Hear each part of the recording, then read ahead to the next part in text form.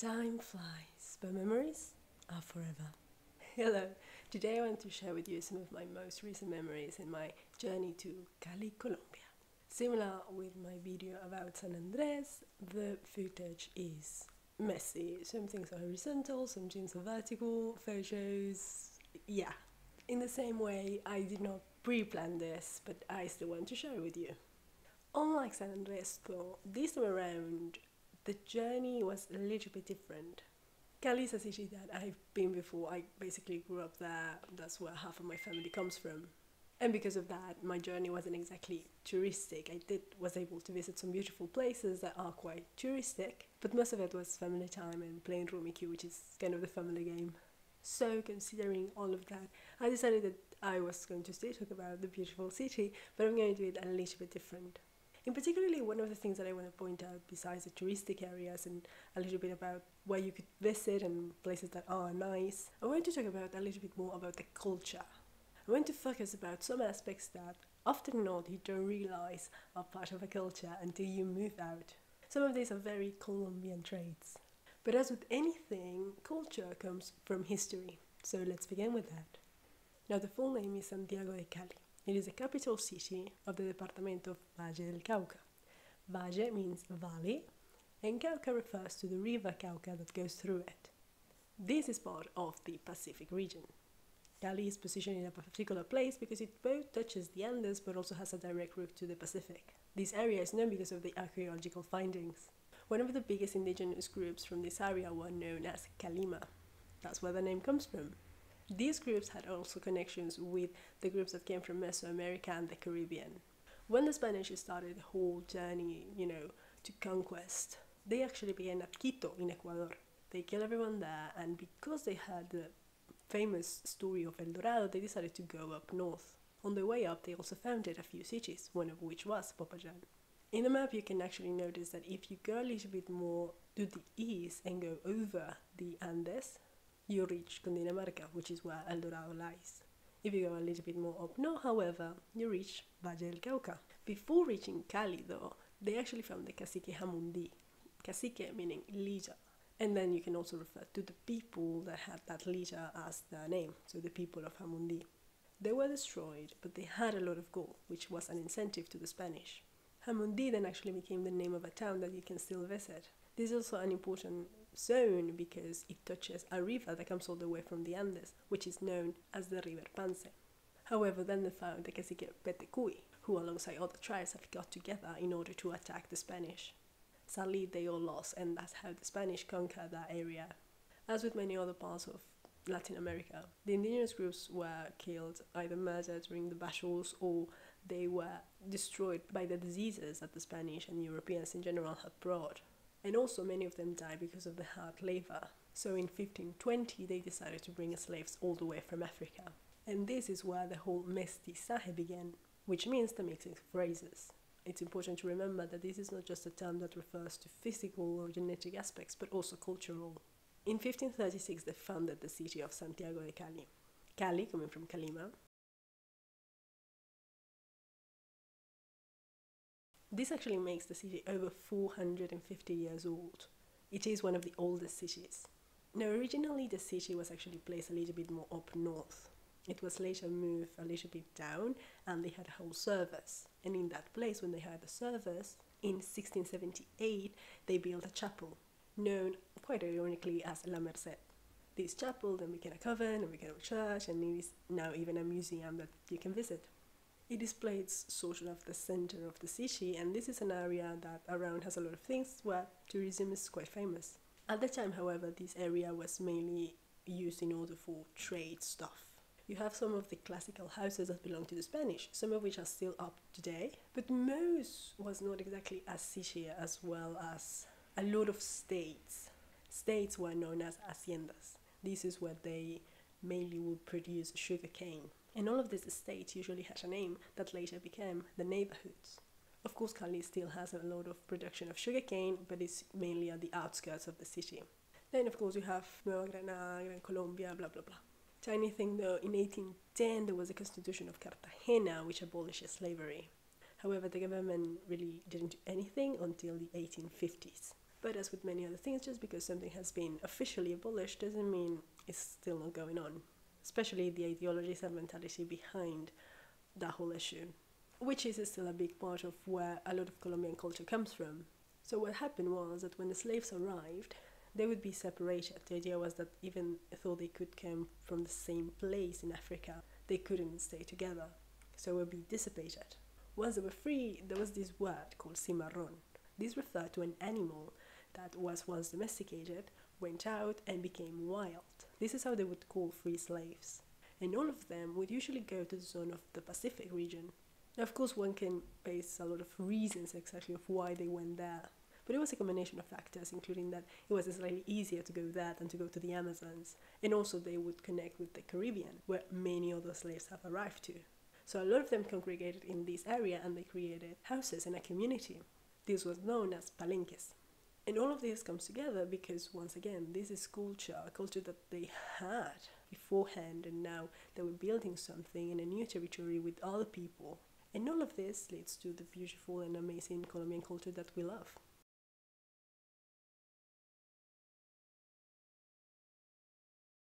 I think sometimes people forget that a lot of slaves were brought was because they could also resist the weather. If you actually think about it, many of the cities where the most colonizers, especially European colonizers, established themselves were cities where it was not that hot. Not that they were in those cities, but most of them, like the big groups, would go to those places. Cali has a weather that is tropical climate with dry summers. We don't have seasons, but we have like 2 seasons that we call basically dry and wet. Either it rains a lot or it doesn't rain. These are aspects that are shown also in the everyday culture as well as architecture. Most buildings and places have a pool, and there's a lot of sports centers that you can visit, especially during the hot days. Another thing that you would do to combat the hot weather would be to visit the River Pance. That is kind of a whole day, and it is quite typical. You would prepare a lot of food at home and you would bring everything with you and you would spend the day there.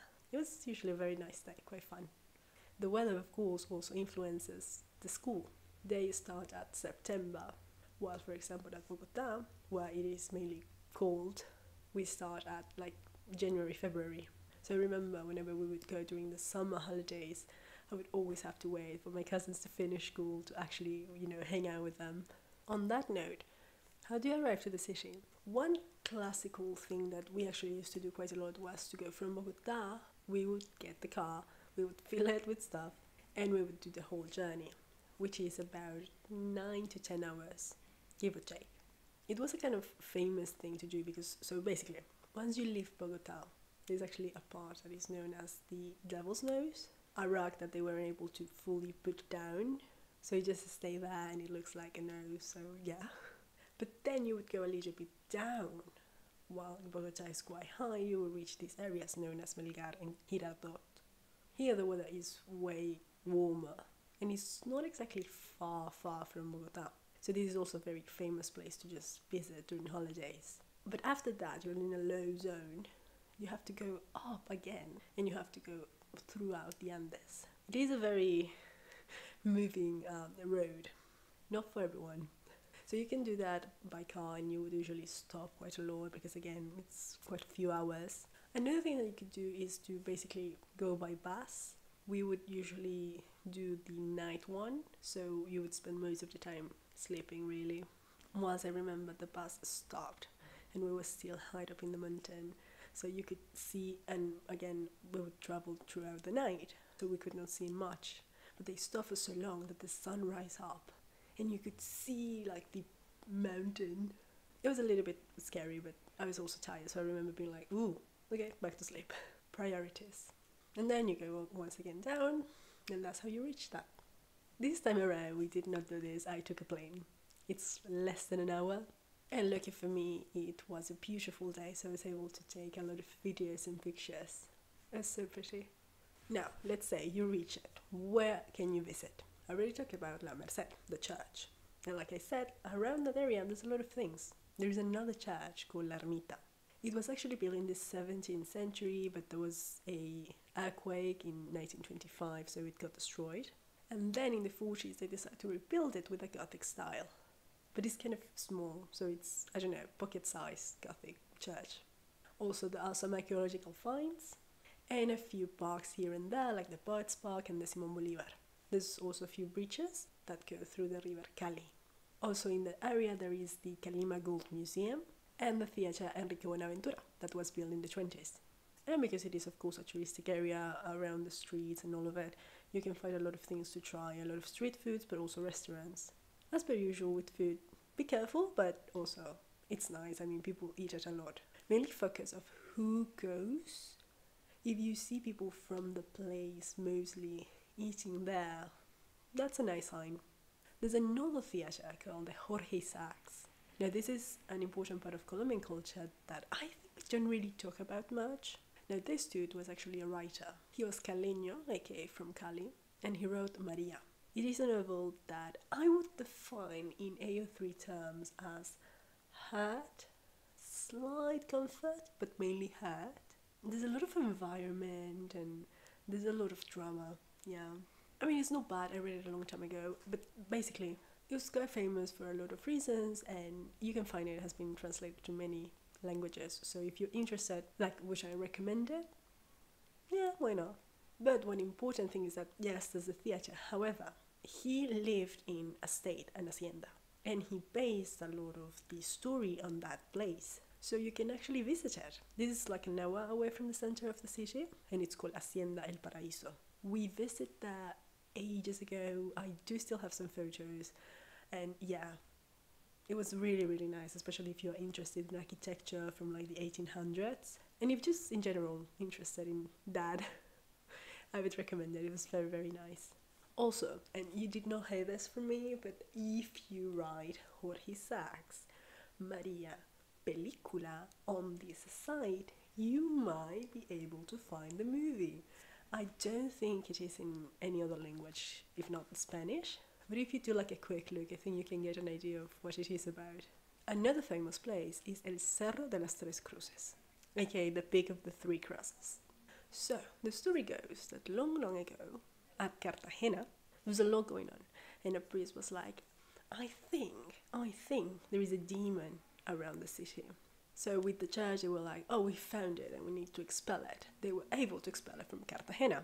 His name was Pusiraco. However, he arrived to Cali and he was at that peak and it was creating a lot of issues.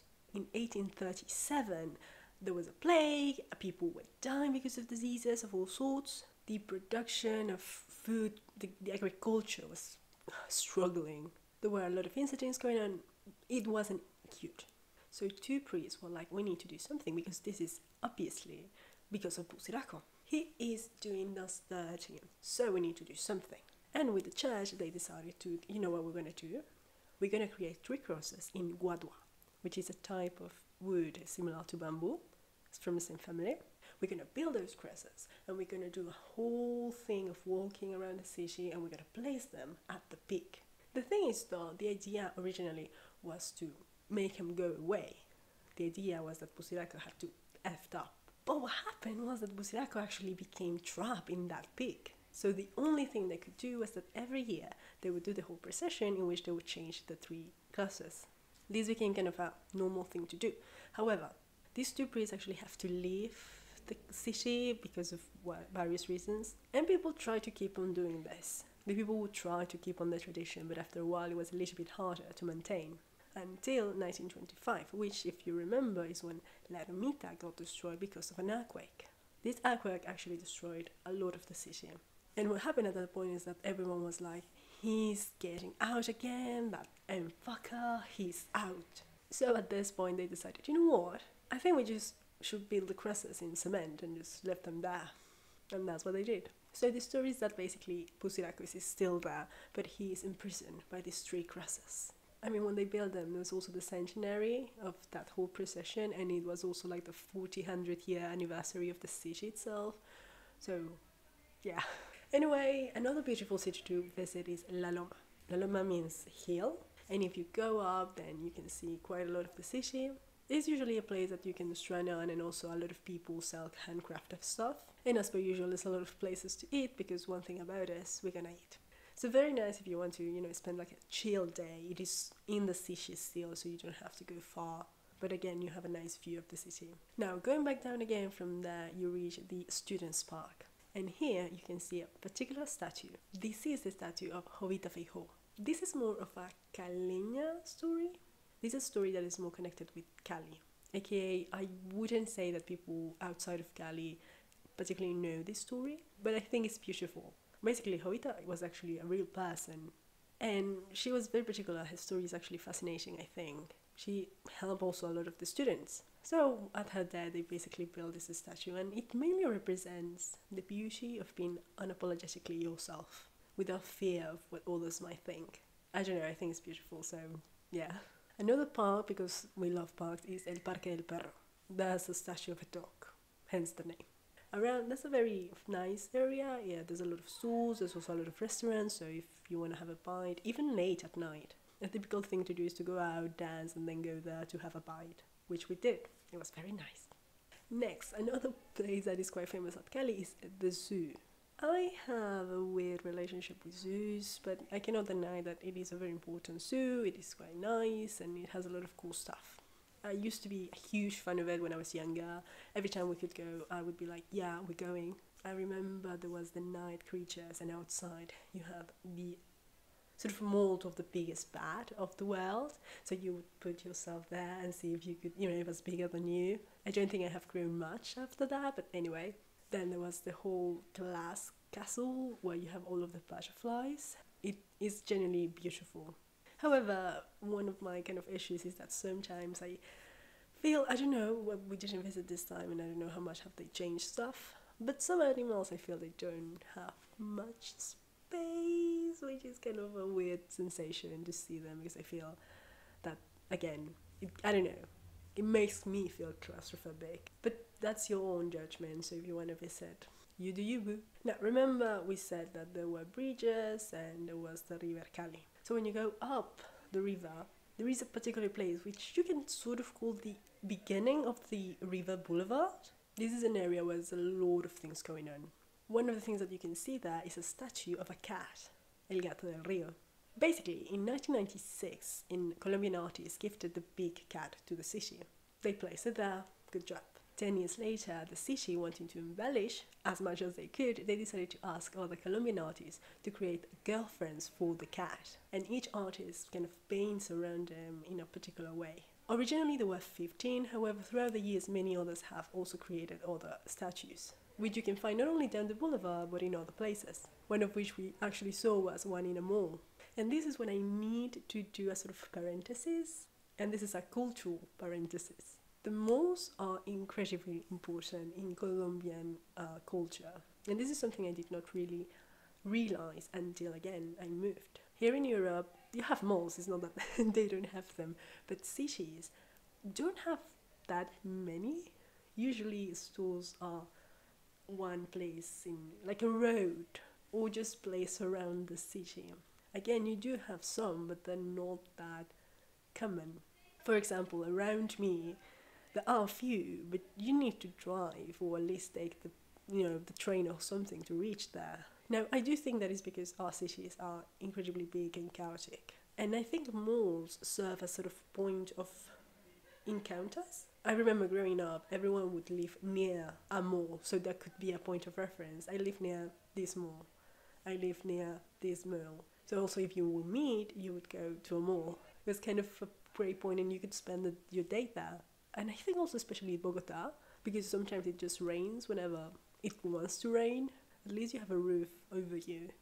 And the reason why I'm saying this is not just because, point blank, this is what we do, but because I think it would be a great recommendation. If you want to see a little bit more about the culture in terms of food, how kids play, what do they play, as well as the things that people buy, the things that people search for, and how they treat each other, because again, you go with your friends, you go with your family. All of that is an indication of how we live. And all of that you can see at the mall. In Cali, I would say that cat was in Unicentro, but then you have, I would say, two of my favorite were also growing up, Chipichape and Jardín Plaza. Honestly, so fun. Oh, also, not that you care, but in one of the malls, I think it was at Unicentro, there was a fabric store, because that's another thing that I also said with La Loma, that you can find a lot of handcrafted stuff. I don't know why, but we do a lot of handcraft stuff. I remember growing up, I did origami course, I did a Play-Doh course. We did a lot of stuff that were, meant of like hand stuff. And this is something that I noticed with a relative of mine that lives in the UK. Like, they also noticed that Europeans are a bit more limited. Like, there are no courses, and even just the materials can be hard to find. And if you find them, they usually are not cheap, basically. There's still handcrafted things, of course there are. But I mean, how easy it is for you without like a relative that already does that. It's a little bit harder. But anyway, I got a beautiful fabric and I made a scarf with that. Parentheses over parentheses done. Back to the River Cat. There you can find a lot of squares, and people usually do activities there. Either courses, or they just do like free stuff, like people dancing and that sort of thing. There is a modern art museum of La Tertulia.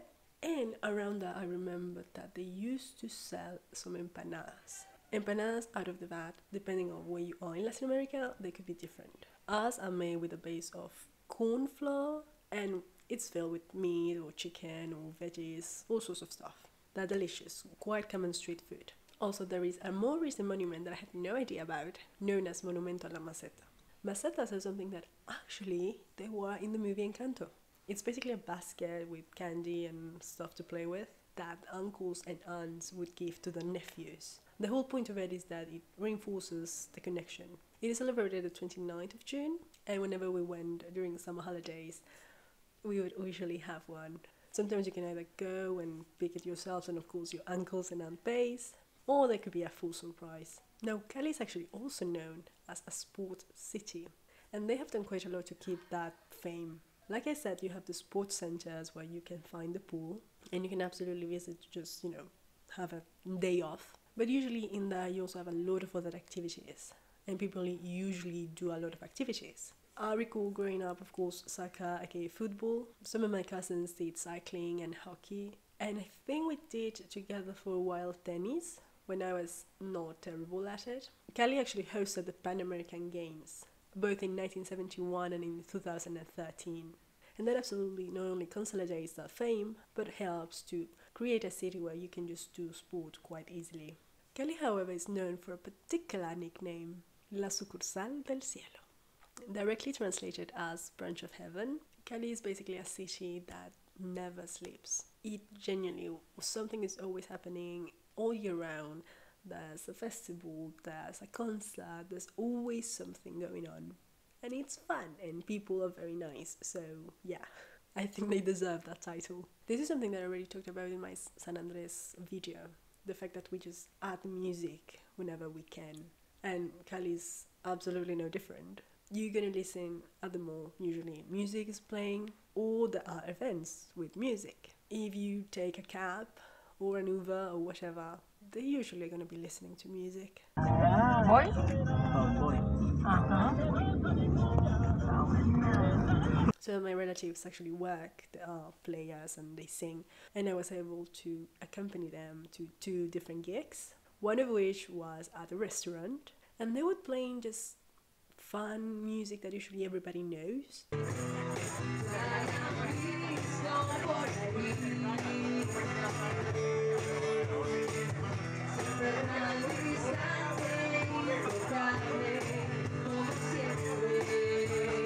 And then we visit a bar called Route 66 where they play more rock music.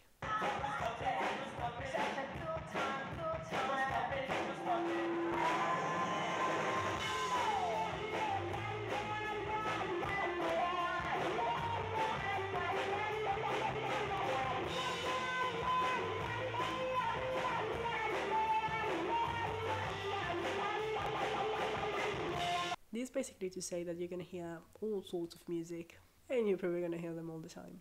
There's, however, one genre of music that Cali has established himself as the place to listen and enjoy this music, which is salsa. Salsa was not originated in Colombia. Sometimes people have that misconception. It's not. But during the 80s, Cali started to become quite famous because of that. In particular, there was this Colombian group called Grupo Nietzsche who made a song called Cali Pachanguero. And after that, it just, kept on going. And in 2002, Cali actually became the global capital city of salsa. There are so many courses. We actually were able to visit one. It was in this place called La Topa Tolondra. It was very, very fun. And after you have the course, then you go and have a little bit of a dance. And yeah, you have people that don't know at all, but you also have people that are very, very good. And there's really no expectation. The whole point is to have fun. I have some European friends here that have taken courses. And it is so interesting to me when I see them because, and this is a tip if you have done courses and then you visit a Latin American country, we might dance different. Of course, 1, 2, 3, 4, 1, 2, 3, 4, that's the baseline. But we don't think too much. I don't know how to explain this. Like, yeah, you count, but after a certain point, you don't really count that much and you don't plan that much. You have to you honestly are improvising most of the time. And also some steps might be slightly different. And we might focus more, for example, on the hips, other people might focus more on the arms and turning and all of that. I still think it's a beautiful experience. If you want to, there's probably going to be any course going on. One main example thought of why Cali is known as the branch of heaven is La Feria de Cali. From the 25th to the 30th of December, it's party time. I mean, it's usually always party time, but I mean, even bigger. The festival was created in 1958 after there was an explosion that, hurt a lot of the city. So in order to lift off the mall, they decided to have this festival. And it just became an annual thing, and then it became bigger and bigger. And now it is one of the most important things of the city and maybe the country. It is a very, very famous festival, and if you can visit during those days, Cali, it's so in love with salsa. They have a salsódromo, and during these days, it goes out of the window. You're gonna dance absolutely every single day. They also make a huge concert with a lot of famous artists. There are horse riding events and classic cars. There's also a beauty pageant, and in most recent they have tried to add to this whole festival a moment to remember history, which I think is lovely. There's also usually a bullfighting event. This has been part of the festival for a while, and it is still in doubt whether they're gonna keep on doing it or if they're gonna full stop. Yeah, it's still not exactly clear. Now, personally, I think it's terrible. I visited once because of a relative, and I think it is one of the worst things I've seen in my whole life. So I don't agree with that, and I would like it to stop. But it is part still because, again, it's not exactly clear whether they're going to keep on having it or not, and I think you should know that. Back to happier discourse. As I mentioned a few things about food, this is something that I need to stop. This needs to be a whole chapter about it. Because of how my whole journey went through, aka family time, some of this food was made at home. Some of it we found in restaurants and again as a street food. So this is going to be sort of a list of a combination of foods you can find. We talk about empanadas and we talk about the candy that we put in macetas, which is kind of marshmallows, lollipops, things like that. Interesting enough, I was actually talking with a relative on my visit to Colombia about how absolutely important food is when it comes to socialization. Like most, if not all activities that you do with other people somehow involve food. And by the way, I'm not mean just Colombian culture, I see it here in Italy as well. And I've seen that in many other cultures. Basically, if you can add food, probably people are going to add food. No complaining, by the way. Good job, society. Because we don't have seasons, that basically means that when it comes to fruit and veggies, we have food all year round. Because of the dry and rainy season, some things might be a little bit harder to find. More or less, you're going to find fruit every single day of the year. Fruit plays a very important role in our lives. When you go to a supermarket, you're usually going to see these pyramids of fruit. And there's usually two ways to buy fruit. You either buy fruit to have as juice, because a typical lunch or dinner, for us, even breakfast actually, you're usually going to have a glass of juice. But this is fruit juice that you make with fruit. Here in Europe, it's harder. Maybe the only juice that you can have directly from fruit all year round might be orange juice. All of the others are depending on the season, and also you usually just buy the box of fruit juice. In Colombia, we just make the juice. And usually you do like a whole jar and it lasts like a couple of days. At the store, you can actually find the pieces of fruit for juice already picked up, and they are in this freezing bags, so you can put it in your freeze and just leave it there. Or one of the things that we used to do was to buy the fruit and you separate it. You do a part with juice. We used to do jam, and the other one would go into the freezer. Some of the fruits that you can have as juice are things like pineapple, feijoa, uchua, mango, guayaba, lulo, blackberries, so many. And then you have fruit that you eat during your breakfast or as a dessert. Once again, things like mango, but also things like guanabana, which is one of my favorite fruits ever. You can have that as juice, but I prefer it as it is. You can have watermelon, cantaloupe, papaya, banana, etc. One thing already, a plate of food would usually always contain protein. Like, don't be surprised if you see interesting combinations. That's another thing that I did not notice how much we had until I moved out of the country. But let's do some examples. This is a typical breakfast. You're gonna have some eggs, some fruit, and some bread, and some flour-based bakes. I don't know how to call them. Baked goods, like pastries? Anyway, they are known as almojábanas or arepas. And usually for breakfast we also have chocolate, which is not hot cocoa. It's not. It's less dense, you can do it with water or with milk. Another thing that we might eat for breakfast is mazamorra. This is a corn-based porridge. It's not exactly soup, but it's not exactly porridge either, but it might be closer to porridge. And it has milk, and usually it's warmed up, and you put over sugarcane syrup. I think it's delicious. For lunch and dinner, you usually can have something dry that we call seco. So you have either rice or potatoes, or both, usually both. Is that healthy? Not really, but it is delicious. So a typical thing from Cali are marranitas. With the plantain, when it is green, you can do all sorts of snacks. One of which is you plaster over, then you open it a little bit, creating this sort of space, and inside that space we put pork belly. Or you can have the arepas that we already saw, and you put over a piece of meat. Or you can have the plantain chips separated and the fried pork on its own, and that type of fried pork we call chicharrón. Now, arepas and chicharrón and these things would be more like side dishes. Usually the main plane is a piece of meat and, again, rice and potatoes and some veggies. But you can, snack with all of those. Another thing that you can see as side dish are chorizo, chunchullo and morcilla. Here's where a lot of non-Latino people might be a little bit lost, because let's be honest, it is intestines and it might not look or sound appetizing, but let me tell you, it is delicious. Some people have called morcilla black pudding, but I must say it right away, no. And the reason why I say this is I have never tried black pudding, but I have seen it, and I think the main point is that the way we do the rice and the way we do the veggies and the way we put everything together, each culture does all of those steps in different ways, and they might use slightly different stuff. The rice that you find here in Italy, for example, usually is different from the one you find usually in Colombia.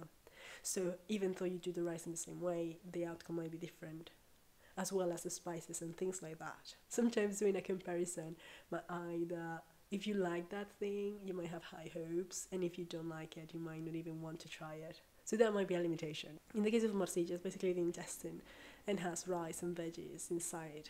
I love it. I think it's delicious.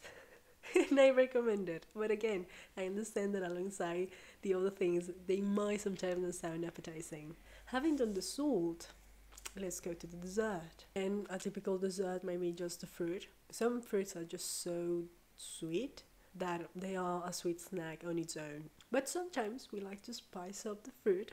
For example, the plantain, when it is ripe, like dark basically, that's when it is sweet. So you can just squish it and fry it.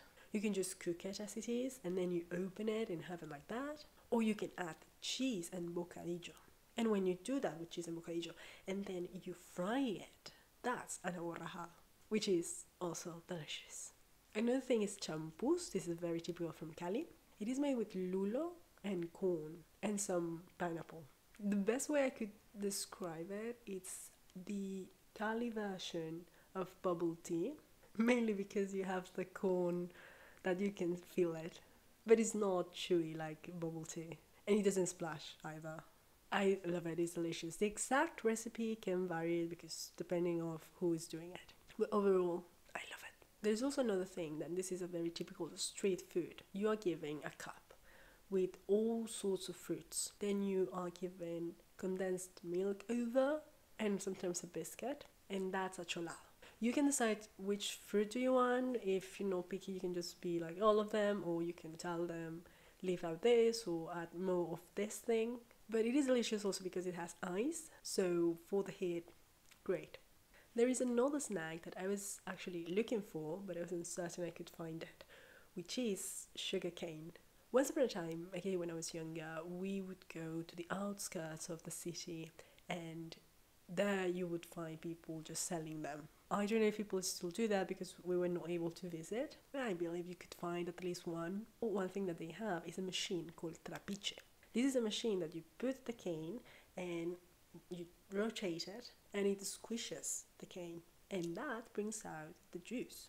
The juice can be called guarapo, but some people actually might call it slightly different, because for some people guarapo, it's when that juice has been also fermented a little bit. Like if you have it straight up, it doesn't have any alcohol. Usually also put a little bit of lemon, so like that is delicious. But for some people, when you say guarapo, they expect that to be a little bit fermented. In any case, if you are able to taste it, I highly recommend it. So we were actually lucky enough to, at the center of the city we were walking around, we found a girlie and she had it. So she gave us a juice, delicious, but she also saw me, and she was a little bit surprised by it, which I think is why people haven't done this quite a lot recently. She sold me just a sugar cane, because one of the things that we used to do when I was younger is that we would take the whole cane, we would bring it home, and then we would usually ask the guard of the area basically to use his big knife to cut it, because when you cut it, you inside have the fibers that are filled with the juice. I was actually able to just with a knife do the whole thing, and it was delicious. I was so happy because that's something that I really wanted to do, because I wanted to show it to you. You cut it also, of course, with a lot of care. You cut the pieces and you just chew them. If you take small pieces, you can swallow them, but after a certain point the fibers are quite strong, so you need to spit them out. I was very happy. Another thing you can find that it's even in a mall, it's mango biche. When the mango is green, they cut it in this sort of noodle-like shape, and usually it's with salt and pepper. I used to have it with lemon and honey. They usually have all the things, so you can choose what you want to add, and it's a delicious snack. If you're uncertain about buying on the streets, or if you're like, well, I don't know, I'm not sure about what I want, if you go to any supermarket, you also can find a lot of typical food. Starting with the fruit, again, we have the salpicón. It's basically cut off fruit that you put in a vase with usually a soda, and you just have it like that. It's also very refreshing, especially when you're hot. Or you can go to the sweet aisle, and then you can find things like manjar blanco. I think I talked about it in my video about Colombian food that I brought with me. But anyway, manjar blanco, it's a sweet, creamy stuff. Another version of it, which is a little bit more processed, it's arequipe. You can have it on your own, or you can have it with other snacks. For example, arequipe, you can put it over a pastry known as milhoja. Those are great for tea time. There's also Dunkin' Donuts, which you cannot find here in Italy, so that's why I kind of went a couple of times. They have very nice pastries, what can I say? But there's also a store called Mimos, which makes ice cream, and it's a very generic store, to be honest. It's just ice cream, nothing special. But I recommend that, so if you want to try something sweet, or you want ice cream or something, that could be a nice place to go, and you can usually find it both at the mall but also stores around the city. Like, I get it, you don't always want to just try stuff that you've never tried before. Oh, as an extra thing, when we were at the mall, I remember they were selling grosellas. Grosellas are 10 lemons into this tiny thing, and they're green, beautiful color, and you usually put salt over them. They're very nice. I don't know how to explain the taste. It's not for everyone, but yeah, it's a nice try. This city holds a very special place in my heart. It saw me throughout my different eras. When I was a teenager with hopes for the future, during my emo time, I was in a 25-degree weather wearing jeans and long sleeves. Yeah, it was bad. I think I actually first dyed my hair there. It wasn't nothing fancy, but I do recall doing it for, I think it was a Christmas party. A lot of memories that are very dear to my heart happen in that city. And I think it's a fascinating city, again, because of the history and because of the culture. And I think it is a great example of Colombian beauty. From food to music to just the people. They're very beautiful people. They're so warm and, again, ready to party. So if you have the chance, I would highly recommend you to visit. If you would like to, which places would you like to visit? Maybe have you heard of something that I didn't talk about? Or maybe if you have visited, what did you saw? What did you like? In any case, this video is long enough, and that last part with food kind of made me hungry. So I'm gonna go. Bye.